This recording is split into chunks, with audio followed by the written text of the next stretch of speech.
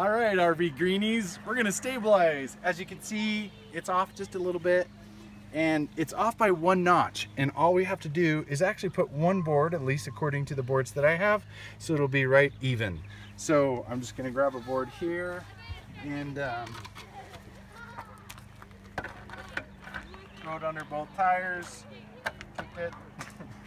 I'm gonna just grab this one on the other side. We know that it's even back here because we've got this other one and it's close enough, so that's why he has to put a board on both sides to keep it.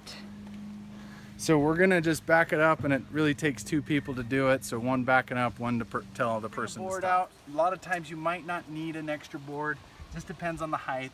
But I've got this little handy thing, and this little jack will track from here. So come on down here, and you'll be able to see.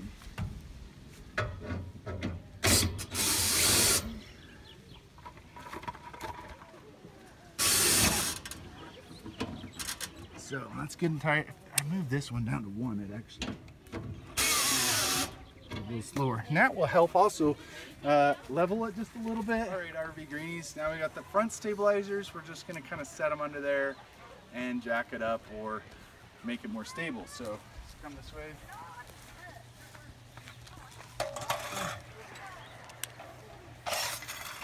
You can look through the griddle of the RV, and Carrie, if you want to come over here.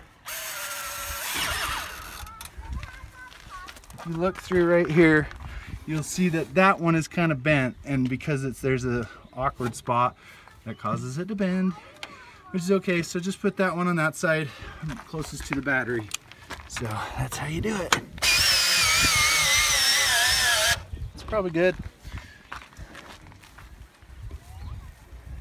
So we stabilize all 4 wheels, and this keeps us from feeling every movement at night when people are sleeping and moving around. So he's looking through the... Probably should have a piece of wood under this one, but... If they're uneven, he puts a piece of wood underneath. So now we're stabilized.